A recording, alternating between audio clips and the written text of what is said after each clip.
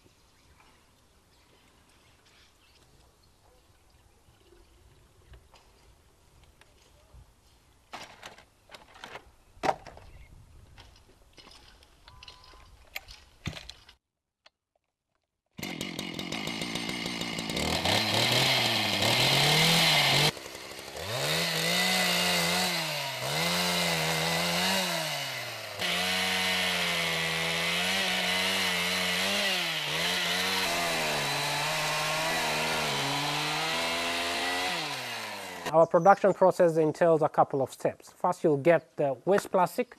The waste plastic will need to be shredded. After it's shredded, it has to be cleaned, and it's loaded to the reactor. After coming from the reactor, there's a heating process. The heating process doesn't make use of electricity. It makes use of our own fuel that we refer to as briquettes. The briquette is made from biomass, waste biomass, and a combination of the black char, which comes as a waste from the reactor. Then there's a condensation process. After condensing, then there's a vaporization process. You actually vaporize the condensing in the condenser, then you harvest the fuel.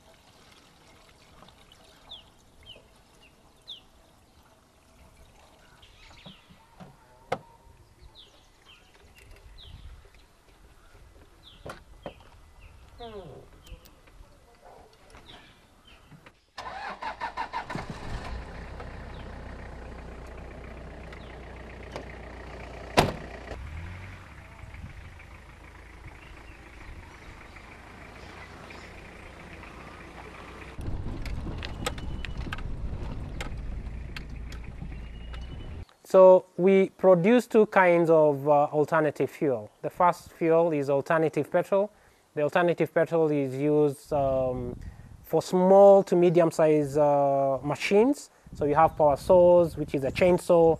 You have the water pump, lawnmowers as well. Any small machine, that fuel will be usable. For the diesel, alternative diesel fuel, that's usable by heavy-duty diesel engines, generators. It's used by vehicles as well. My own vehicle, that's what I use. You are currently working on 2 days' time. Okay. The most effective, carbon-effective way to deal with plastic waste is not to produce plastics at all. So we need to innovate to find alternative to plastics. But while we have the plastics, the ones that we already produced, we need to explore all options. And I think pyrolysis and low-tech, locally produced pyrolysis processes like the one the innovator has come up with should be encouraged.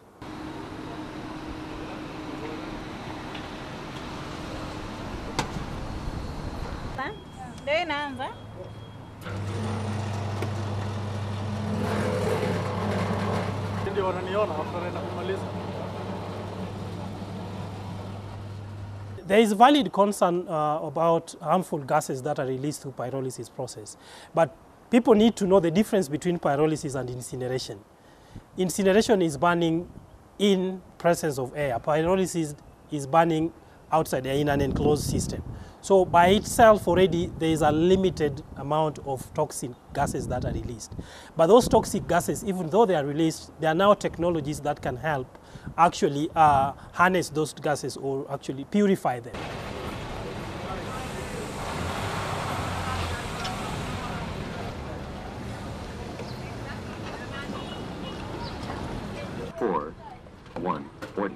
Please welcome to our station. This is not